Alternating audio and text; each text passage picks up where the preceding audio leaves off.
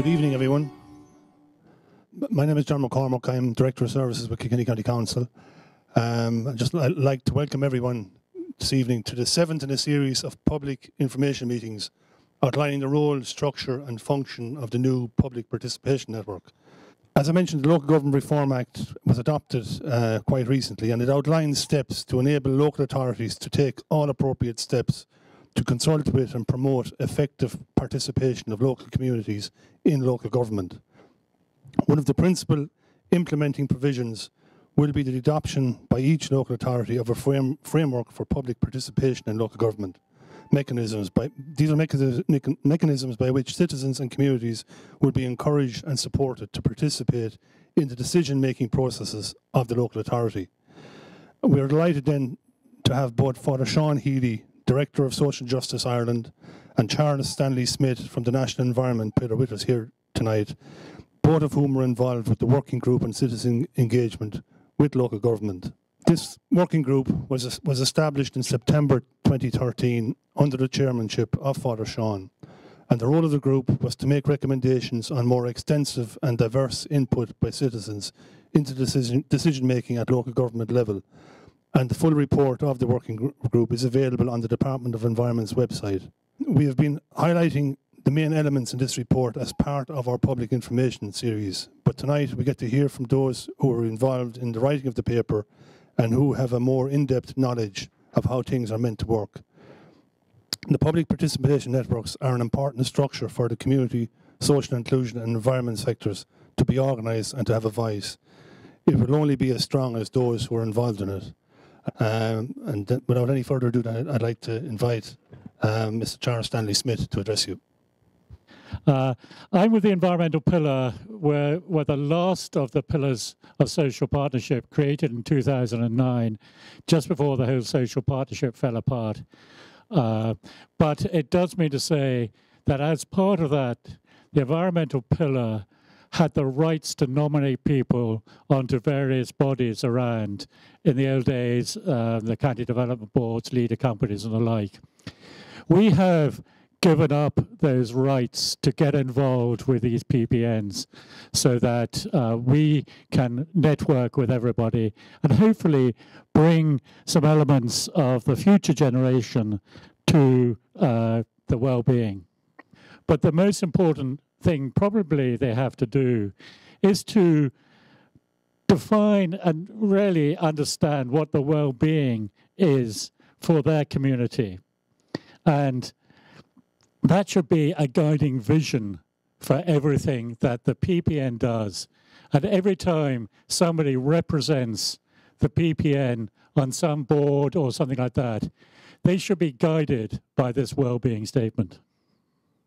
And a lot of you here that are involved in community, social inclusion, that sort of groups, are helping people to have a decent well-being. And that's all we're trying to say in a well-being statement. It's not that we should all have smart cars and big houses and all that.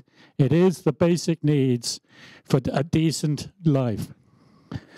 Basically, a society's well-being requires that economic, political, environmental, cultural, and social developments all be sustainable. And by sustainable, we mean that future generations aren't going to be harmed by what we're doing now. So this intergenerational justice is a very important thing that has to be promoted within this. We cannot steal from next generations. We cannot continue to steal from next generations. Unfortunately, I believe I come from a generation that has done that. My generation has definitely stolen from the next generations, future generations. And I think that has to stop. And even up until recently, a single person 100 years ago couldn't do much environmental damage. I mean, if you're armed with a pick and a shovel, you could really not do much. But nowadays, because of our technical prowess out there and our ability for bigger and bigger machines, one man with a JCB or a digger can cause tremendous environmental damage. So we have to understand how we can move back to living within the environment and not outside of the environment and continue to harm it. We have to understand that economic systems that we now rely on were all developed within the context of the social structures which were developed within that environment. So what we're saying is there is one environment in which the society lives and which the economy then is within that society. We cannot go out and create another environment. As some would say, there is no planet B.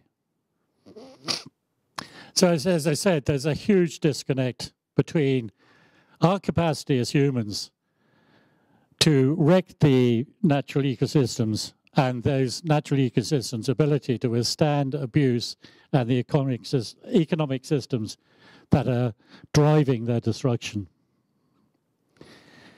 We believe that there isn't a vision, but that a development of a vision of well-being needs to come from the bottom up. And that really should begin the search for a sustainable future for all members of the community. We believe that a shared vision is lacking at national level, and place that shared vision should come from is the bottom. It should be a bottom-up one.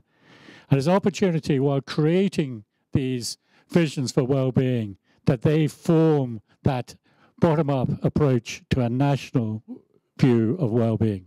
In order to be able to support this and future generations, we have to take very serious consideration of those things. When we're looking at our well-being, we've got to look at things like environmental sustainability, housing, planning, beautification, all sorts of different things that come into it. And these are things that we've got to think about as a community. So with that, I will leave you as hopefully with a scene setting of what we've got to do from communities around the country. Every one of us has to develop this well-being and then hopefully be able to work together to actually provide it for this generation and for future generations. Thank you very much.